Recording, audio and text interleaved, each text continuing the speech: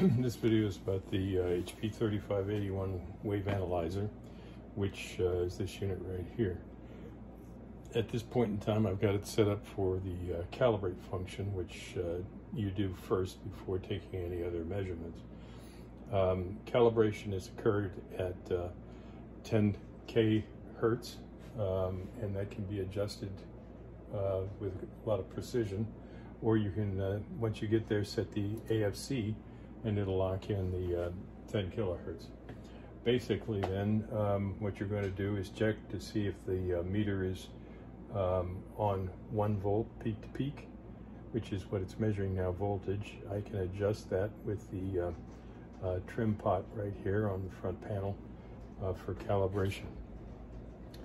Once the unit is calibrated, you'll notice here is the waveform that is coming out of the back of the unit. It's provided as an output that is variable amplitude, so you can use that for other things in your measurements. If I vary this now, I'm going to take it out of the calibrate mode so that it's now looking at the input from the HP oscillator here, and I'm going to run it down. I'll take it out of AFC and I'll run it down to where this oscillator is set, which is approximately 2 kilohertz.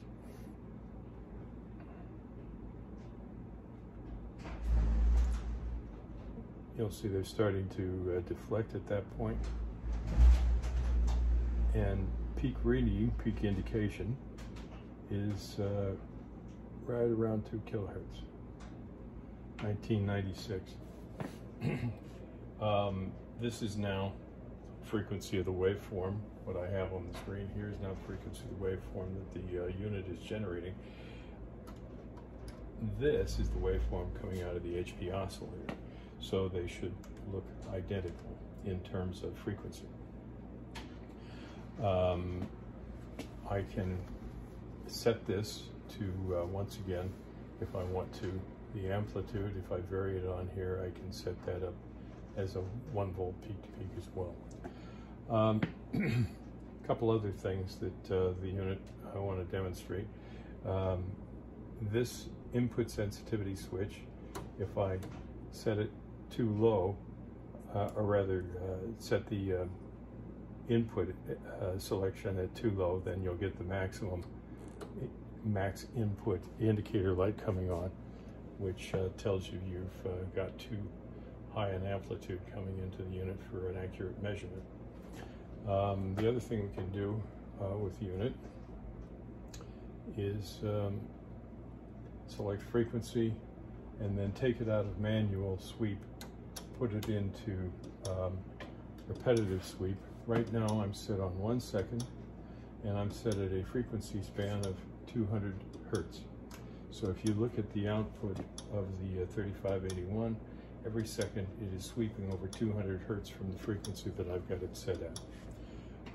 And one of the reasons for these various features is because this device will also drive printers and plotters, and the repetitive or snapshot indications of some of those things, if you think you have spurious signals around the frequency that you're measuring, is very helpful.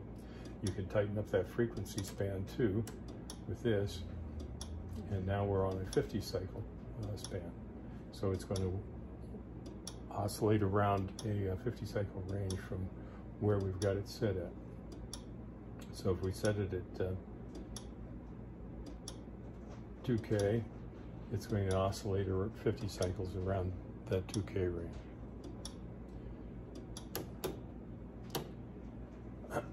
So I'm not going to demonstrate anything more on the unit at this point in time, but there's 3 modes of operation. Right now we're measuring volts on the RMS volt scale. You can also measure dB. There's a 90 dB scale and a 10 dB scale for finer readings. And I think that's about it for what I want to demonstrate at this time.